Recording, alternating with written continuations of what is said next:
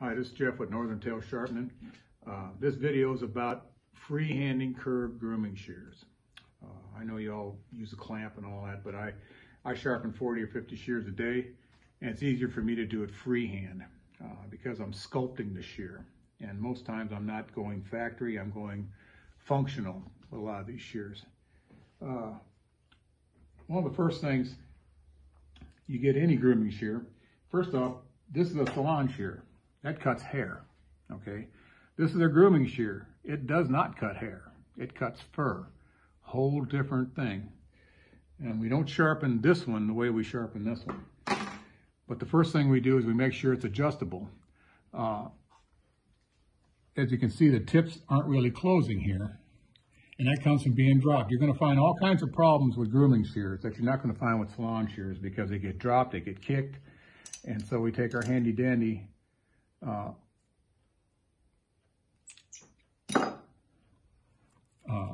handle bender, we bend that back so she closes, and we have a little ways to cut that hair right there. If it's out here like this, it's going to snag the hair every time.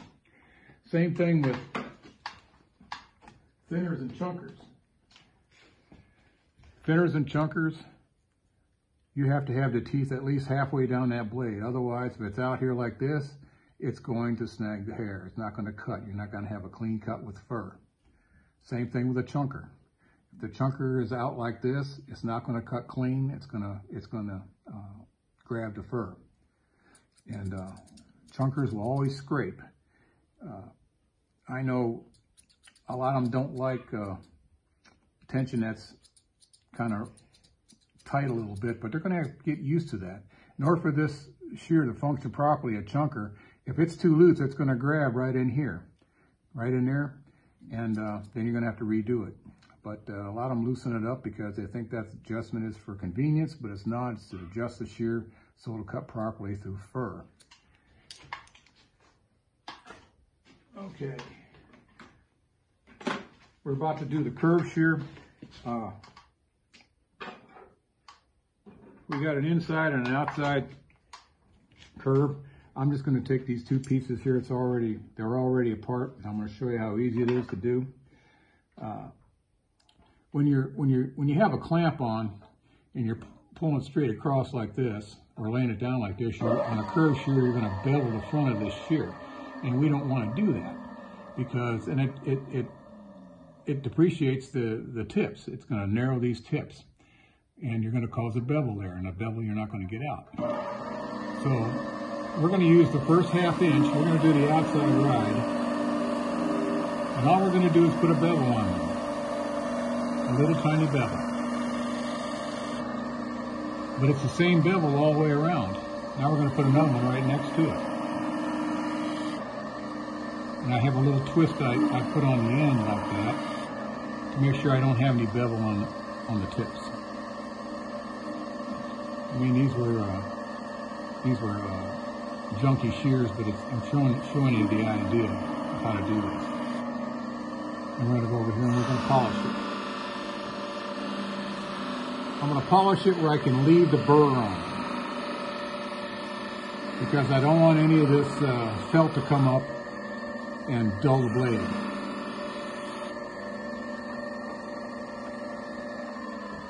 There we go. We got a perfect convex. And we still got burr. In order to take the burr off, we're going to use just a piece of leather. Takes the burr right off. Using toilet paper or cutting toilet paper is stupid. You all do what you want. Here's the inside curve. Here's where people make a lot of mistakes. Here's where a lot of they bevel the tips on these so bad. But when you freehand, you're just laying it down on there. You're not pulling anything. So you're just laying it down.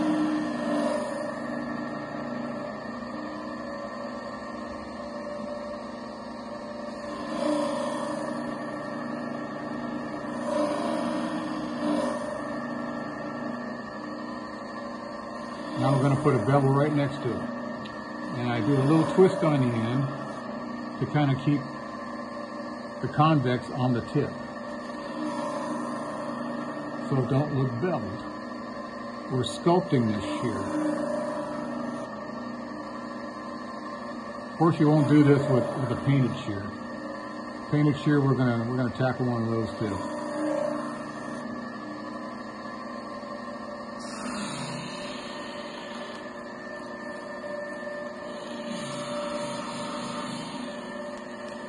It's pretty easy, isn't it?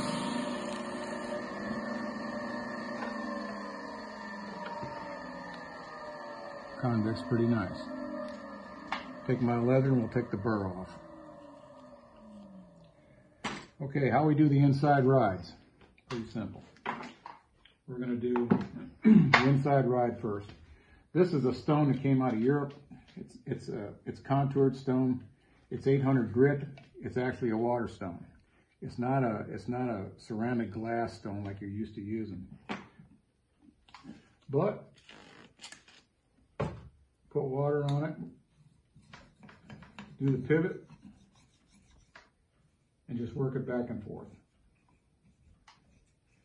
Believe it or not, this takes a little bit of technique, because if you don't do it right, you will dull that shear.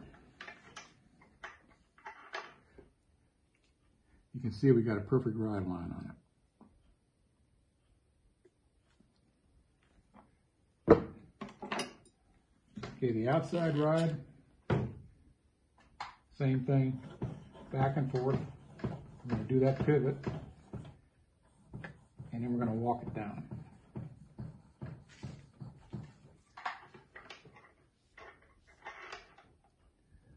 Nice ride. Same as this, done with stone. Okay, now we get a lot of shears in here where somebody that didn't know how to put a convex edge on, they put a bevel edge on. And I'm going to show you the difference in a bevel edge and a micro bevel as far as how it works.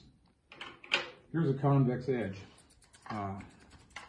The reason for this edge is when you cut the hair, it doesn't move. See that? It don't move. See that? It just chops the hair like a guillotine. That's what you want in finishing. The creative groomers, competition groomers, people that want to put show cuts on, like being judged, that's the kind of cut they need, just like that. But if you put a micro bevel on there because you can't put a convex edge on, or you're trying to convince them that's a better edge, that's fine. But that I can do the same thing. I can make that micro bevel cut just like a convex edge for about a week or 10 days. Then the bevel takes over. Here's one that we sharpened, and it cut like a convex shear, and we went and got it today out of the shop. It's been there maybe 10, 12 days. Now watch the hair. It's moving. See the hair's moving? What that causes is divots in the cut, makes a choppy cut. And people who do a lot of Bichons, Bevelingtons, any kind of show cuts on poodles, they can't have that. They can't have that hair moving. That's why they usually get their shears sharpened right before a competition. And even though you can make that micro bevel cut like a convex shear, it's not going to last because the bevel takes over after that crisp edge goes dull and it starts compressing the hair. I talk about that in my book. Compression. Convex edge cuts clean. The bevel edge has a lot of compression. It holds the hair and it slices the hair. This chops the hair. This slices the hair. And you can make that micro bevel cut like a convex edge until that very tip starts getting worn. Then the bevel takes over and compresses the hair again. So something to stay away from if you've got people that are doing competition or anything like that. Okay, let's take this micro bevel and we're going to fix it. Now, other sharpeners showed you how to fix it, reconvexing the shear, and what they did was they went backwards and then they moved in. They actually convexed it first and then got a burr. We're going to do the complete opposite because this is a curve shear. So I'm going to try to get a burr first, and then I'm going to convex it. It's real easy to do freehand.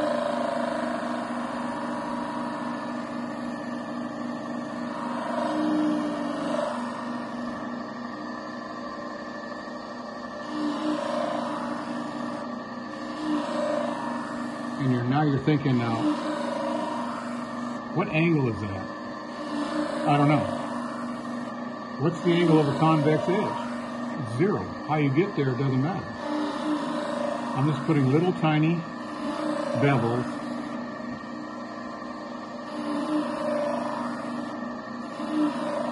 and I'm twisting it at the top to make sure that I have that convex edge on there because the tip was pretty beveled.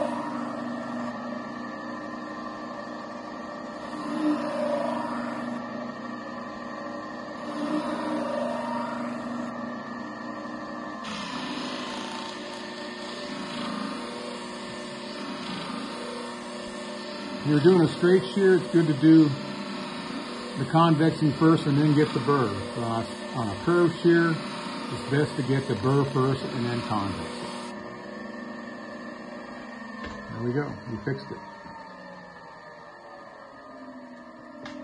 We get a lot of shears in here where folks have put bevels on them. They'll last a little bit, but that micro bevel will start to take over after the crisp edge that you put on there takes over. Okay, one thing I want to talk about is corrugation. Corrugation on a grooming shear is not recommended because most of the time it's a tension problem. And what we're trying to do is we want to go deep. Okay, and these cheaper shears, and I call cheaper shears anything Amazon or anything like that.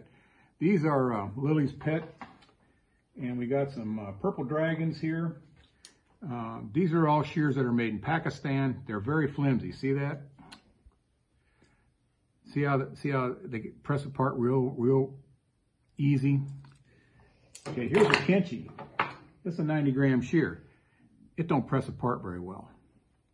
And most groomers today, they want to go cheap. They don't want to spend $150 or $200 for a shear like this that's made out of good steel. That's rigid, that'll hold an edge for a long time. What they do is they go for something like this because somebody on Facebook or something said, hey, we got these shears off Amazon and they're really nice. And you get 4 of them for 40 bucks. And that's a $10 shear. And they're made out of 410 stainless. And I talk about those in my book as well, different shear grades. It's sad, but it's true. Here they are down here at the bottom, and Pakistan definitely is the lowest quality shear made. They're made out of 410 stainless, and they make mufflers out of this stuff. So they put it together they make a shear out of it. They're great shears. Now these shears here, these Lily's Pet, King Star, there's a number of them that's got that little jewel in there, and these I would micro bevel because they'll hold an edge a lot longer. And most of the time, the groomers that buy these shears really don't care; they just want it to cut. And a micro bevel will work a long time on here. If you put a bevel or if you put a convex edge back on here, it'll dull out in 2 weeks, and then you're putting another $20 edge back on it. The shear's only worth 10 bucks. So it'd be cheaper to buy more shears than it is to pay a sharpener to put a $20 edge back on it. But there's another shear I want to talk about, and that's Foxy Roxy. Foxy Roxy has some good shears, and there's some problems with their shears. And one of them, I don't know if you can see this or not. You can see the paint on the inside of a Foxy Roxy. If you can see the grain of the metal underneath the paint, that's a good thing.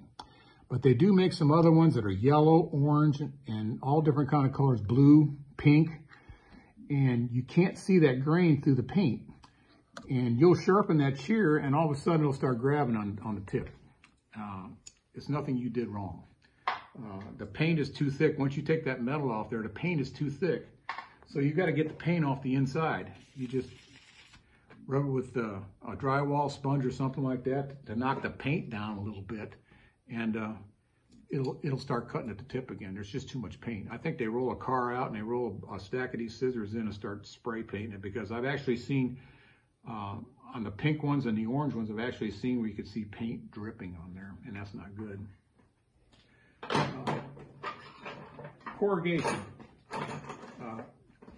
Corrugation in a grooming shear, I would, if somebody's doing some fine detail work, this is a little 6-inch shear, I would corrugate that, because it's not going to be used to take any bulk down in it. It's going to be used to do some fine work around the eyes, around the face, ears, stuff like that. And if you corrugate a shear like this, you corrugate the thumb blade. Don't corrugate this blade. Why? Because when we use this, we go behind the hair and we pull towards us and we cut. If you corrugate this blade right here, when we go behind and we go to cut, it's going to push that hair along that cutting edge, and you're going to get a little J on the end. Trust me, I know. I've been grooming 41 years. I've done it all, and I sharpen my own stuff, and I learn by my own mistakes. But corrugation is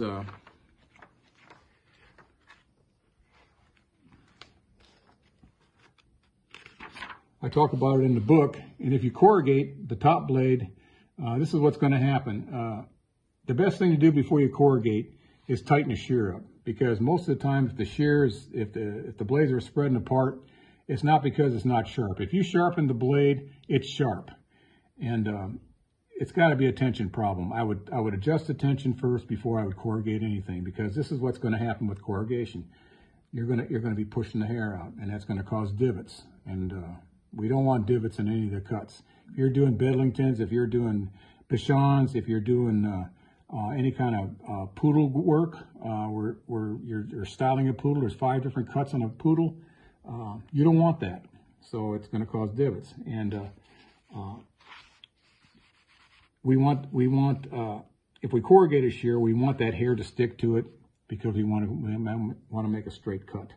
And that's the reason for it. And I would only corrugate small shears for doing fine work. In closing, I want to demonstrate something. This is my stone. I've been using this for years. Before we used these stones, we used to put a PSA on a piece of PVC pipe. This is a great stone for doing ride lines on the inside curves, but it takes technique. And if you don't do the right technique, you're gonna dull that shear. I've got a thing right here from Precision Sharp. Precision sharpener. This little thing right here, it's fantastic, because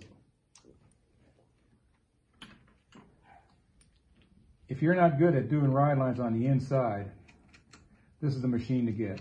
It's foolproof. I'm just set in my own ways. But it comes with a 1-inch piece of PVC with some PSA wrapped around it. But I did about 60 shears on this before I had to change paper. What you do is you put the shear on there and you adjust this. This adjusts this back and forth like this. So you put it on.